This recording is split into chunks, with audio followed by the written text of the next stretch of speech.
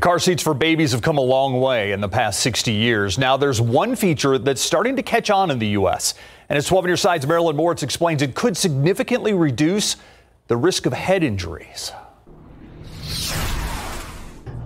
They're precious cargo, so Natalie Gerstein's top priority for picking a car seat is safety. Baby stuff is always innovating and changing at a miraculous rate, so they're always coming out with new and better. Just look at how car seats have changed over the years.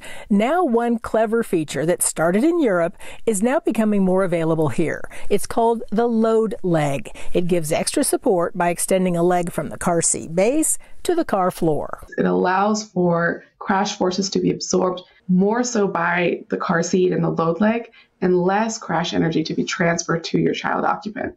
When the government tests car seats, they don't use the load leg if there is one. They're not required. But Consumer Reports did its own crash tests. And those tests show the load leg limits the motion of the seat and the child in a crash.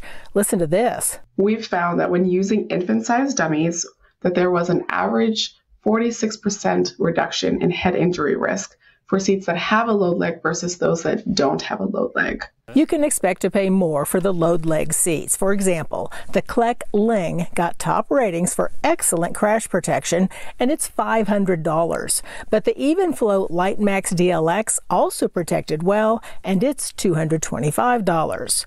Before you buy a car seat with a load leg, make sure your car is compatible and check the manual. Marilyn Moritz, KSAT 12 News. Keep up to date with all of San Antonio's top news, weather, and so much more by clicking the like and subscribe buttons below. And once again, thanks for watching KSAT.